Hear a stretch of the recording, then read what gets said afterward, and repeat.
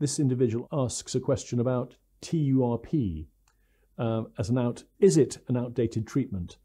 TURP is an operation for benign prostatic hyperplasia and is rarely used in prostate cancer, but it does have a role. So sometimes men present with locally advanced prostate cancer. That's disease that's spread beyond the prostate, and they're really struggling to pee, and some of them will need a catheter.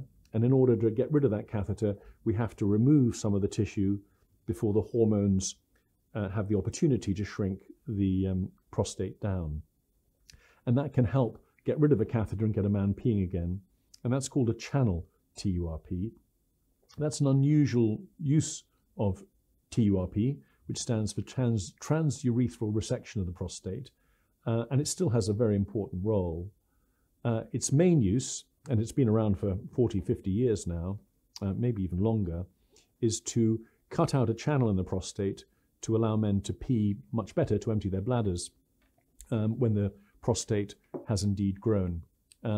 Now, it's being surpassed, and hence the question, by many other treatments. Some of these are minimally invasive. Some of them do exactly the same as TURP, but use different technologies such as laser. And some of you will have heard of green light laser. Some of you will have heard of holmium laser prostatectomy. These essentially do the same, but they do it with a little bit less bleeding and often a shorter hospital stay. And importantly, less absorption of the irrigation and the water that we used as part of the treatment.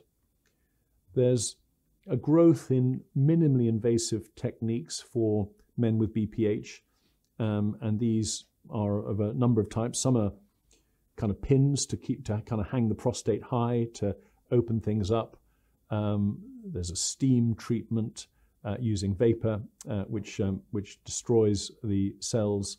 There are new laser treatments in the prostate, which are coming in now, which are fairly minimally invasive. Most of these minimally invasive forms of treatment work very well. They preserve ejaculation, but they do need fairly long catheter times. So the catheter has to be in to allow the tissue that's been destroyed to be absorbed and the swelling to diminish, so that when we take the catheter out, the individual can empty the bladder efficiently. Now, there are men with prostate cancer. Prostate cancer is common. BPH is common. Benign prostatic hyperplasia is common. And so there's a big overlap between the two. And sometimes we'll do the BPH treatment first before the cancer treatment.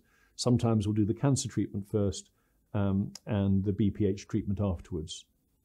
For instance, men who are waiting for radiotherapy, sometimes the radiotherapists will ask us to deal with the BPH first to get the bladder emptying efficiently, so that they don't run into problems during the program of radiotherapy, which might require a catheter and make things a lot more complicated. But that's a kind of complicated discussion that we would have with the radiotherapists, and obviously let the patient know of the options and the merits and benefits of doing one first versus one later. It's never usually completely clear-cut and is a very kind of individualized form of treatment.